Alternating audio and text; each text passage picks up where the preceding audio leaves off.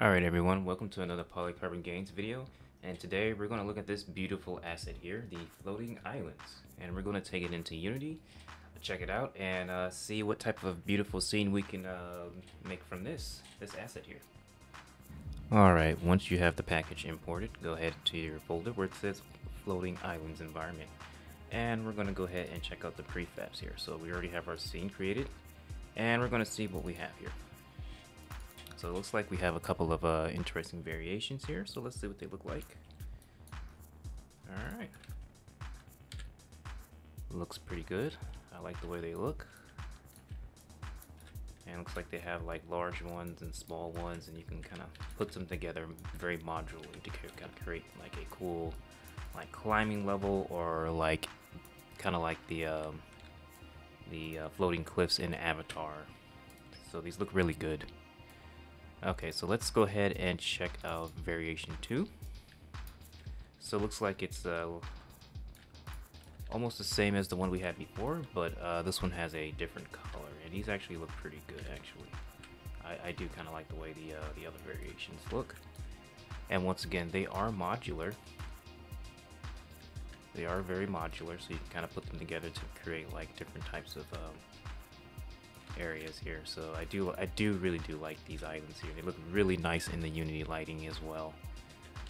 So I really like this asset here. Okay, so let's go ahead and check out the other prefabs here. So we have the floating islands, so we already checked that out, a couple of these, and we have some plants here. So let's see how these plants look. Okay, not too bad. We have a couple of different kinds here. Couple of nice variations, and then we have a large variation here. Let's take a closer look at these guys here. Very nice. I do like the way the plants look as well. Alright, so let's see what else we have here. We have the red trees.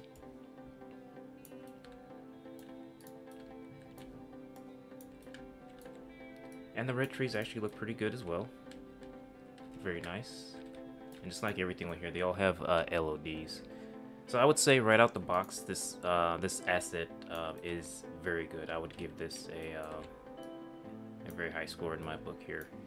I was able to just put it in and just kind of throw things in my scene and kind of get it working here. So very good asset here.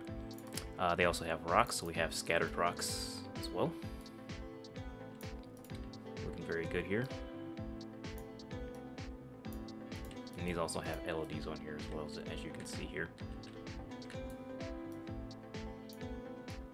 Very nice looking rocks. Okay, let's go ahead and check out these single rocks. So I'm guessing these are just single rocks that you can just kind of put around here. So overall, very good asset. So I'm looking forward to creating something really cool with this. So we're gonna do that right now. So you might be saying to yourself, well, what if I don't want the color red? What if I want, you know, a natural color like green? Well, I'm going to show you how to do a quick color change really quickly here. So we're going to go ahead and open this up in Photoshop here. And if you don't have Photoshop, you can open it up in, you know, whatever free like photo editing program you have. But for this tutorial, I'm going to use Photoshop. And what we're going to do is we're just going to go ahead and go to Image. We're just going to go to Adjustments, and we're just going to adjust the hue here so we get like a green hue. And then I'm just going to adjust the lighting just a little bit to get a little bit more contrast. Alright, after you've done that, we're going to go ahead and just mess around with the contrast a little bit here. A lot more contrast, a bit less bright. And we're going to go ahead and go back to Unity here. It should pop up in a moment. There it is. So let's go to our material here. Let's go ahead and just duplicate this material, and then we're just going to rename it. We're just going to rename it green. Okay, so we're going to grab this one that's called green, and we're just going to replace the layers here. 2 layers, layer 3 and 2, I believe. So let's go ahead and grab our texture, and we're going to go ahead and replace our base map up here. This was actually layer 3. We just replaced, and then we're going to go up to layer 2. Replace the base map. So this is layer 2. And I think that is it. So let's go ahead and try this material out. Oh, there we go. It's green. The trees should be just as pretty much the same process here. What you want to do is find your tree texture. Here's our base map here. We only have one. We're going to go ahead and find that. And we're going to go ahead and show and explore. And then we're going to go ahead and open with Photoshop. And we're going to do the same thing. We're going to go to Image. And we're going to go to Hue and Saturation. And then we're going to go ahead and get a nice green color here. And let's go ahead and play with the contrast just a little bit. There we go. And we're going to go ahead and save it here. And we'll see that it shows up there.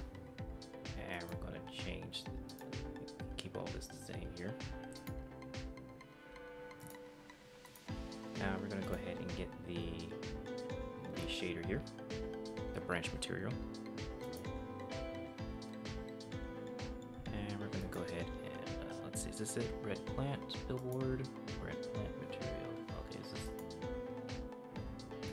not the leaves here, so we just have to find the leaves. So that's not the correct one. So trees, there we go. That's where we want to be, trees. So we want to go to branches here. And we're just going to duplicate that shader, and then we're just going to rename it to green. And now we want to go to our base map here. Grab our green here. Change that to green. Let's see. Is that a PNG? Yes, that's a PNG. Just making sure. And now we want to go back to our red tree material, and then drag and drop that on there. And now we have green trees. Now if it turns red, it's for one reason and one reason only. You just have to change the textures on the LODs as well. That's all. So you have to just come here and replace all the textures on the LODs. So I think these are all, I think we're good here, so I'm gonna back out. Yep. You would have to do the same thing here as well. If I back all the way out, this will change to its normal color. So you have to make sure you change the green for all the LEDs here. So same process there. So that's how you would basically change the color. So as you can see here, I added some hills in the background here, and added a nice skybox. Overall, I really like this asset. It looks really good. It serves its purpose. Just check out the 360 video that I made to see it in action here. So if you want to purchase this asset for yourself, there is a link below. Just scroll down to the link below in the description and check it out for yourself. All right, thank you. See you guys in the next video.